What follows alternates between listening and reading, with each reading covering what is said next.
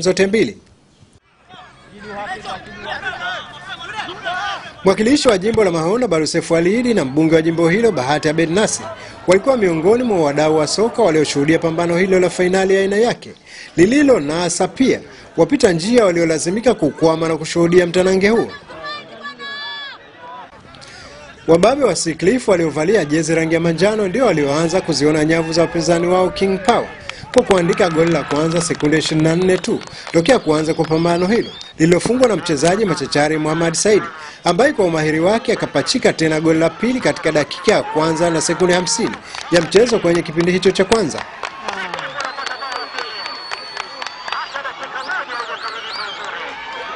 Saidi Ali wa timu ya soka King Power akaiandikia goli timu yake katika dakika 6 ya mchezo kipindi hicho cha kwanza na kupelekea wakienda mapumziko matokeo yakabakia kuwa Siklifu ikiongoza kwa goli 2 dhidi ya 1 la King Power.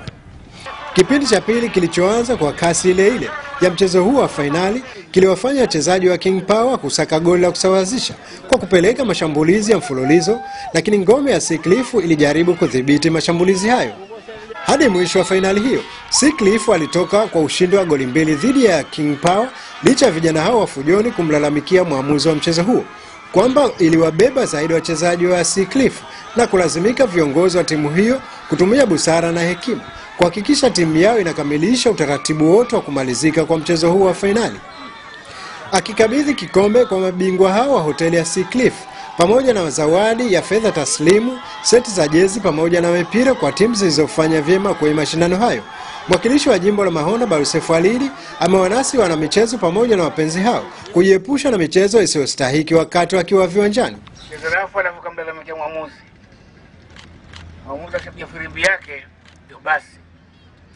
Usifikiri kwamba ukimlalamikia basi atarudisha maamuzi yake.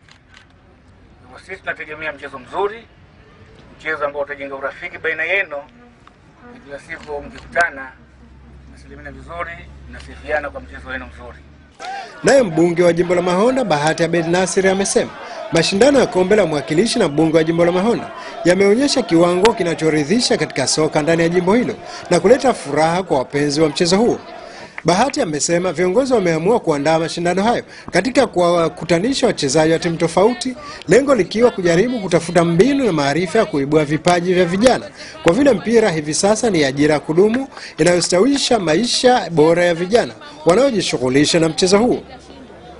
Katika fainali hiyo ya kombe la mwakilishi na mbunge wa jimbo la Mahona, viongozi hao walikabidhi fedha taslimu kwa timu zilizofanya vyema kwenye ngazi ya wadi 2 za Mahona na Fujoni, kutoa seti za jezi pamoja na mipira, vyote vikiwa na thamani ya shilingi za Tanzania milioni 5 na laki 3. Nikiripoti kutoka Mahona, mimi ni mwanamichezo wako Othman Khamisi, ofisi ya makamu wa pili wa rais wa Zanzibar.